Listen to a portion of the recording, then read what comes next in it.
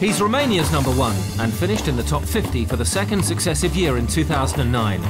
But what does it take to keep up that kind of consistency on such a competitive tour? To find out, we caught up with Victor Hanescu at the Copa Telmex, an ATP World Tour 250 event in Argentina.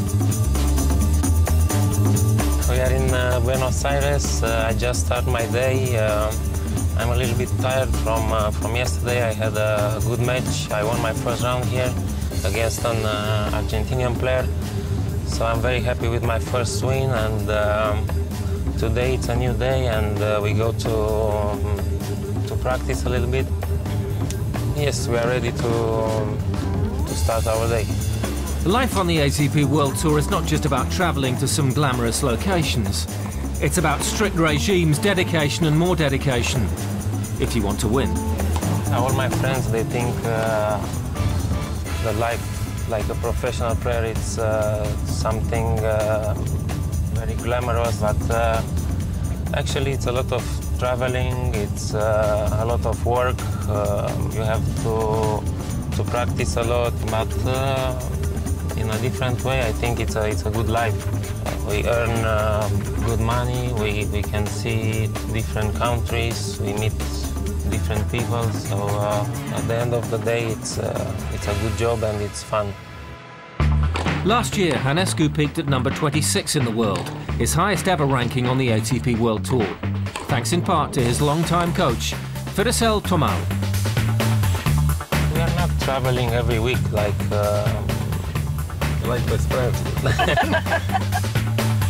I met my coach a very long time ago. I was only 16 years old. Now I'm 28, so we know each other very well. So I can say he's maybe like a father for me. The Romanian has appeared in 3 ATP World Tour finals, losing twice. He tells himself that defeat is all part of the learning process. Mentally it's hard because you play so many tournaments every year, and of course you can't win all of them, so maybe almost every week you lose a match, so mentally you have to be very strong.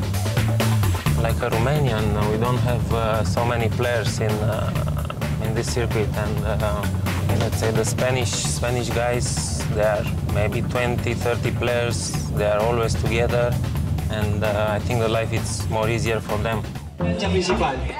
In Buenos Aires, Hanescu was a star turn himself. He was given the chance to inspire the next generation of tennis hopefuls at the cathedral of Argentinian tennis. It's very good to play with them. I think it's very important for the kids to play with the players, to grow up with this spirit, to learn, and to be there on the center court. And I think it's important for them, and it's good that the ATP is doing these kind of activities. After the hard-court swing, the 28-year-old now aims to adapt quickly to playing again on his favourite surface. I like to play on clay courts. I grow up on this kind of courts. In Romania we have only clay, so I know the game, and it's a little bit difficult coming from Australia. We played on hard, but you need a couple of matches and then you get used to it. And his coach is determined his protégé will be one of the players to watch in the European clay court season. Victor is in good shape and is playing better and better, and for sure on next months he will play very good, especially on clay. We were waiting for good results. He's a very good boy.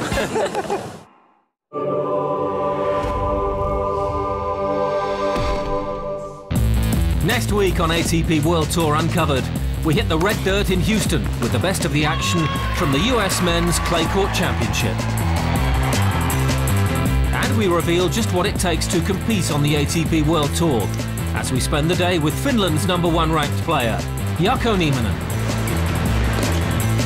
Until then, don't forget to log on to atpworldtour.com for your 24/7 breaking news. See you next week.